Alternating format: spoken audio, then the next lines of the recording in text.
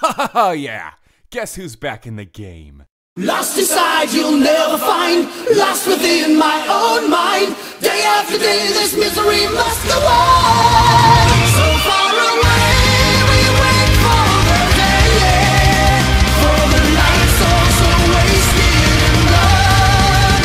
We feel the pain of a lifetime lost in 1,000 days. Through the fire and the flames we carry.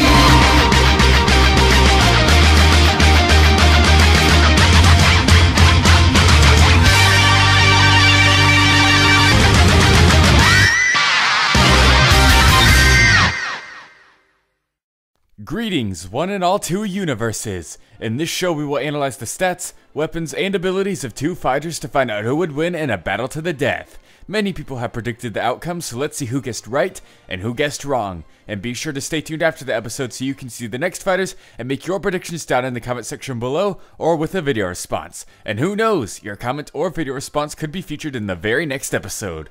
With all that said, let's meet our many fighters. The Deadly Six from Sonic Lost World and the Freaky Monkey 5 with their boss Spector from Ape Escape. Which of these fearsome fighting foes will come out on top? This is UniVS.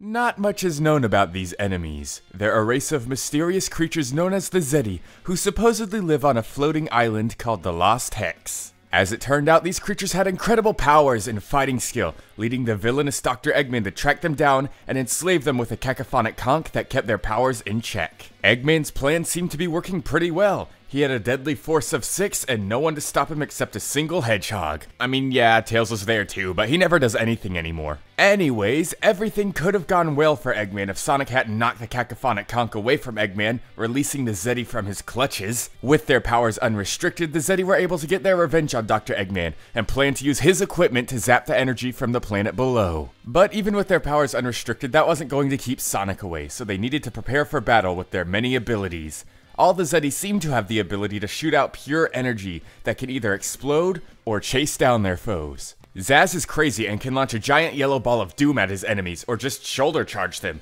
Zomom can try and stomp on his enemies or create tornadoes by spinning. He can also drill in the ground. Xena seems to control the power of snow and ice. Master Zik controls the power of fruit. Zor is super moody and controls and manipulates shadows. He also can control mechanical objects that can shoot missiles. Then finally is their leader Zavok, who has the most abilities. He's an expert in hand-to-hand combat, controls a giant metal dragon that conducts electricity, and he can change his size and spit fire. And while these Zeti all have different powers, they unfortunately share the same weakness. If you recall before, I stated that Eggman was able to keep their power restricted with a device called the cacophonic conch. Cacophonic meaning a sound that is unpleasant, loud, and non-musical. The Zeti all also have the ability to control and manipulate technology, but it seems these sounds can disable this ability entirely. Either way though, the Zeti are still a force to be reckoned with. They are able to destroy a metal bridge by chopping and chucking boulders larger than themselves. Now, the Zeti don't have very many physical feats of strength on their own. I mean, most of them can affect a giant sphere of land, which should be large building level or higher in terms of their own strength. But what about scaling? Well, they do seem to be on par with Sonic's base form that was able to defeat the city-flooding Perfect Chaos. And when you consider the fact that Sonic's quills are able to rip and tear through metal like nothing, it's a pretty impressive durability feat that the Zeti can survive beatings from the blue blur. As for speed though, Sonic in his base form is able to run so fast that he casually breaks the sound barrier, and he's able to outpace Knuckles, who can punch so fast that his fists ignite at Mach 5. They may not have been enough to push Sonic to his super form, but I wonder if they're enough to wipe out Spector and his fighting team. Let's take a look. Somebody messed up royally because we don't have Sonic. We know! It all started at a little place called Monkey Park, home to a sweet little albino monkey.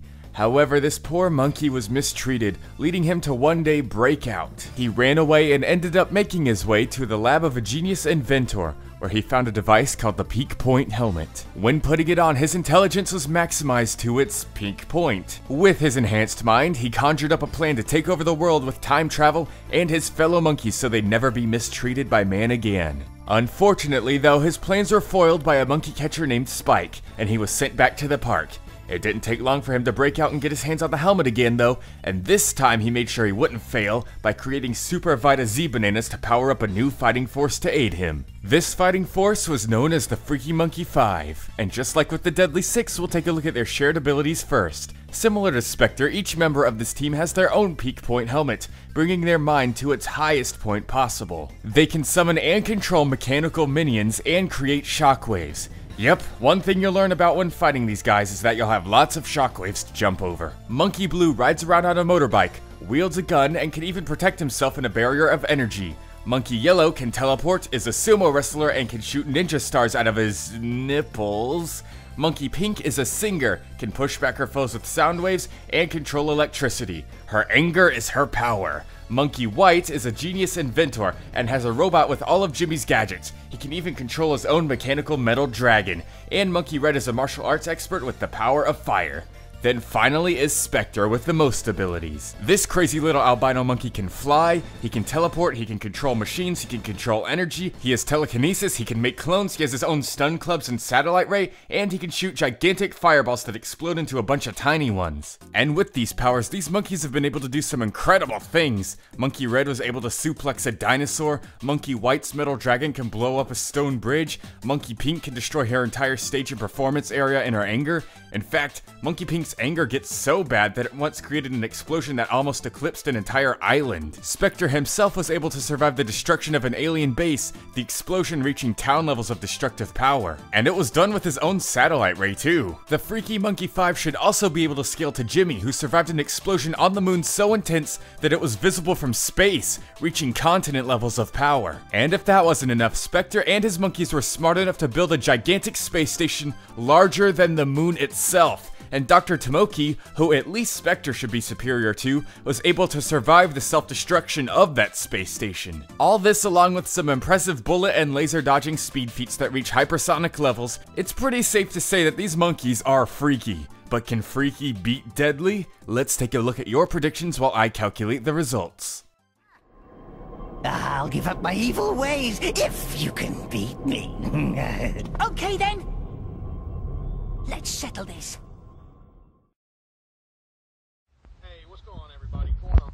Bringing you yet again another Universal prediction. It's back in action.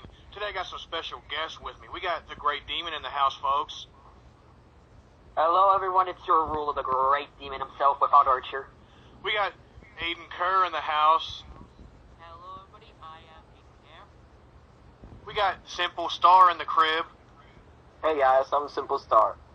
And we got Z-Dog freaking S in the house. Hey, I'm here. So, what are we talking about today, guys? Why don't you start us off, Z-Dog? Well, today we're talking about the next UniVS, which is the team... Exactly, but tell me who you going for right quick, so we can get started. Well, first of all, we should probably say who the fighters is. Yeah. Exactly, that's what I'm saying. Z-Dog, why don't you introduce the fighters? It's the Deadly Six from Sonic Lost World versus the Freaky Furious 5 plus Spector from Ape Escape. Oh, yeah. Plus, okay. So... See, that's what... It's gonna be good. I can So who we going for here? I think in the 6. I mean, that's personally me. Yeah. Yeah, same. I'm going with Deadly Six. Dude, just 3 words. Machine, manipulation, hack. Yeah, that's the main problem here, because a lot of the Freaky Furious 5's like equipment is like mechanical. So a lot of the Deadly Six could hack their machines and have them work against them. Even the Traveler. That's true. The only one that could be a threat was, what's the name of the guy, you know, the person that could grow to like massive size? I think it was Yellow Monkey, like that was... Yeah, they all have generic names. It was just the Yellow Monkey. Yeah, he like turned like the size of a mountain. Like, mountain. So, that could be a problem, But if you remember, Zoriac, who can also do the same size change, can actually maybe counter it. Yeah. Yeah. Yeah. So he's got firepower. Yeah. I know Spector scaling to, Spike is about reacting to lasers and stuff like that, so that's pretty good. Yeah, but I think he did it when he was in his chair, that whole machine chair. So if they just get rid of that, it might be hard for Spector to do anything. Oh Yeah. yeah, that's the thing. Yeah. Also, I personally think that... the chair and just make the chair like drive him off a cliff or something. Oh god. Yeah. Yeah. And I also think the Deadly Six have a experience edge over them, mainly because of Master X, their leader, because he has, I forget what he says, but like he's like, well, he was their founder, and I think he had like 100 years like worth of. And he also has mild telekinesis. He's fast enough to keep up with Sonic, as he showed in some of the cutscenes. Yeah. He's one of the most smartest ones in the group. He trained all the Zeddy. Yeah. The one problem I think there could be, depending on how Leo sees this, is their sound abilities, because, like, we were talking about this earlier, but, you know, like, how the sound abilities maybe, like, could work like the, what was it called again, the conch thing? Oh yeah, the magic It's conch. called the conch. Yeah, but I don't think it works like that. I think the conch was a specific, like... I think it was like sound unique to the Zeddy themselves. Yeah. Yeah. So I don't think their weakness is just sound waves in general. Yeah. So, Yeah. Because Eggman said himself that the conch itself is a rare item that can only be used against the Zeddy. Yeah. That means it has to be something different and unique that you can't just make yourself. Very true. yeah, so their sound waves wouldn't affect that. Good point. That's a good point. Simple Star, you have anything you want to add? Yeah, like the yellow monkey, like he's not even that durable. Like you just need to knock out his teeth and he'll go back to normal. Like, Yeah. This is in its giant form, by the way. Yeah, he's not that strong either. True. He's, like, not that durable. Yeah. What do you guys think? Unless if Leopold holds something around us, like pulls a loop and says like Spike equals the Deadly Six, and then maybe something would happen. Yeah. I mean, you just never know. There might be something in there that we missed, you know. So. Yeah. But just the thing is, they rely on mainly machines, right? So Yeah. that's going to be their biggest problem. Yeah, that's the biggest problem for them.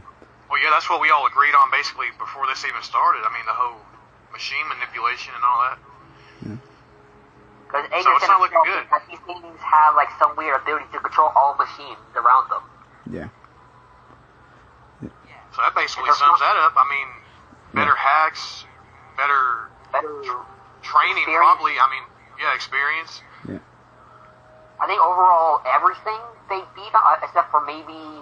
Versatility, maybe. I don't know. Well, yeah, I mean, cause like they got two. Yeah, he even beats the yellow monkey easy because he's stronger. Like he can deal damage easier. yeah, very true. Even some of the weakest Zeddy are strong enough to karate chop boulders of ease. Yeah, and that's no easy feat. Nice. That's pretty good. And also the fat one, the big old yellow fat one from the Deadly Six, is actually fast enough to spin around so fast he can actually create tornadoes. Yep. Oh, they're pretty versatile, it sounds like, so. Yeah. But I believe that's it. So, Shout out to LeopoldTheBrave. We're going with the Deadly freaking Six here. yep, Deadly Six all the way. Yeah, Deadly Yeah, no Six. contest. Yep. No, mid-diff at best with Wink. Have a great day, guys. Peace. Yep. And the results are in. The winners are... Spector and the Freaky Monkey 5. Yeah, remember that episode I canceled, Spector vs. Kakashi, saying Kakashi wins anyways? Turns out I was wrong. Ape Escape gets crazy. So let's have a look. We'll begin with the Deadly Six's advantages, or supposed advantages. The first one being experience. They likely have more experience as Master Zik founded the group and he's as old as dirt, meaning they've likely been around longer. There's also the fact that they have more experience working together as a team, where the Freaky Monkey 5 are often in one-on-one matches. But that's about it. Experience alone can't help you through everything. Now I know what you're thinking. The Deadly Six's technology controlling powers should give them an advantage, right? I mean, after all, the monkeys' powers rely on their peak point helmets, which are technology. But there appear to be some limitations to the Deadly Six's powers. First, it seems like they cannot control devices that are more manual than automatic, as they weren't able to control Dr. Eggman's Eggmobile. They had to destroy it. Second, it seems they can't control technology with its own free will. They weren't able to affect Orbot, Cubot, or Cyborg Tails. Third, Monkey Pink's sound manipulation may be able to affect the Zeddy in the same way as the Cacophonic Conch, disabling their technology controlling abilities. Then finally, there's the fact that Spector and the Freaky Monkey 5 have that ability as well. They were smart enough to build a space station bigger than the moon itself, so it's unlikely the Deadly Six would be overpowering them mentally anytime soon. So no, unfortunately having the power to control technology isn't an advantage for the Deadly Six. All they have is experience still, even when taking stats into consideration. The Deadly Six all survived beatings from Sonic but weren't able to push him into his super form. Sonic thrashed them all in his base form, which is town level and hypersonic in speeds at best. Spector survived a town level blast on an alien ship. Monkey Pink was able to create nearly an island level blast. They all scaled a Jimmy who survived a continent level blast on the moon, and at least Spector is superior to someone who's able to survive the destruction of a space station that was larger than the moon. Add that to their superior speeds of dodging lasers that can reach up to Mach 1000, and you've got yourself a victory fit for 5 + 1. The winners are Spector and the Freaky Monkey 5. So anyway, have fun twiddling your opposable thumbs. Well, bye-bye. Get ready for the next battle. What's up guys, LeopoldTheBrave here. Now before I reveal the next fighters, first I want to say that just because UniVS is back doesn't mean it's going to be on its regular schedule. I didn't intend to bring it back this soon, but Animation Rewind gave me a shout out recently involving UniVS. So I really didn't want to disappoint the new subscribers that were waiting for a new episode. But anyways, the point is UniVS may be back, but they won't be as close together as they originally were. I've really been enjoying making the other content that I've been making, and it seems to be gaining some momentum. So here's the deal. If you guys be sure to check out my other stuff and this momentum keeps up, you'll get more UniVS. When I was doing UniVS, it was so hard for my other content to get recognized. I became just the UniVS channel, which I didn't want, so if you keep me from becoming that again, you will get more UniVS. If those views on my other content start to dip, then I'm gonna have to stop UniVS to keep working on them. So be sure to help keep a balance. Anyways, let's get to the new fighters.